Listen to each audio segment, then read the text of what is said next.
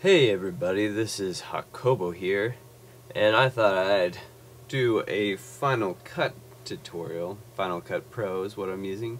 I think this feature is also available in Final Cut Express.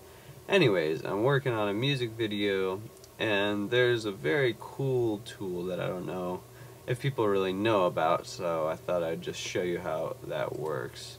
So, I've got this synced up to the music, and I wanted to kind of zoom over really quickly. Those are kind of representing where I'll have photo frames with moving stuff. So yeah, if we play through, moves somewhat quickly, but I want a really quick pan. But the thing is, I still want it to be lined up with my music. So how I'm gonna go about keeping that the same length, I'm going to move this down to the layer below. Got snapping on. If it's not on, you can just hit N. That'll turn it. There it's off, and now it's back on. So I usually toggle back and forth using Z to zoom.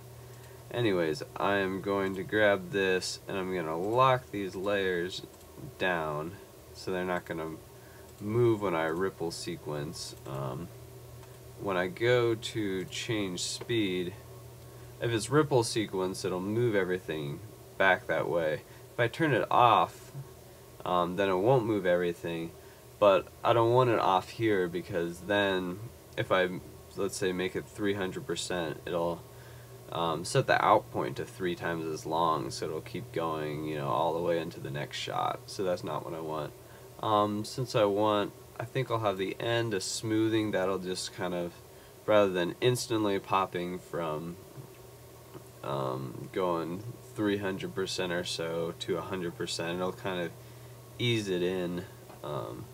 So I'm going to change the rate to 300, and then smoothing, I don't really need it at the start. I kind of want a quick pop over. So now I see this moves here. And it didn't move this because it's locked down, but it's still ending right here.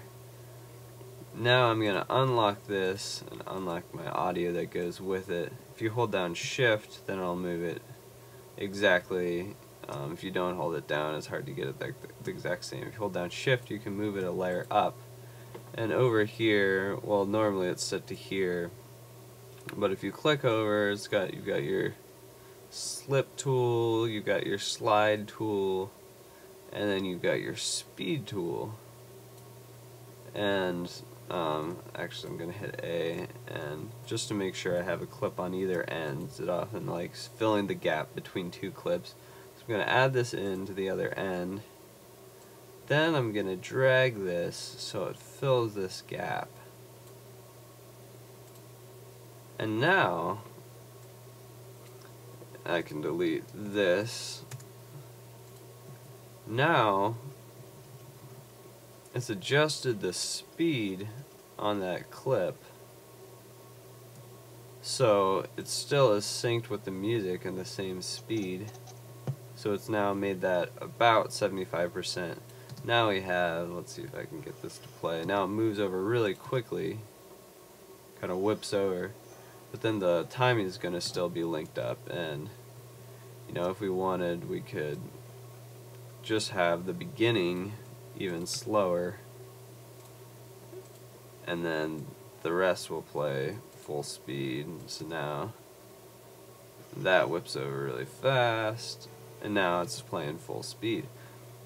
And to reset that to 41. So that's a really powerful tool, especially when you're working on a music video and you want everything synced up to make that way. I did that at another point where I wanted something to happen really fast, a quick move, but I still wanted it to be part slower, and that's a great tool to be able to do that.